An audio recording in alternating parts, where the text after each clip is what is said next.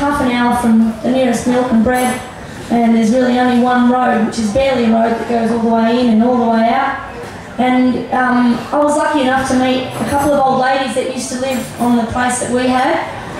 Mary and Betty were their names, and they shared stories about the property that we had, you know, similar stories about the swimming holes and the native raspberries and how far it was to town, although for them, they would only go to town once a month on the back of the cream truck if they were lucky. And they, one of the ladies said to Lucy, our youngest daughter at the time, "Geez, don't you get sick of churning the butter by hand?"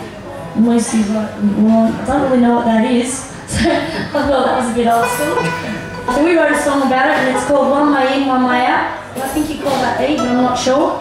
And Phil, you going to sing? Phil's going to be Bill.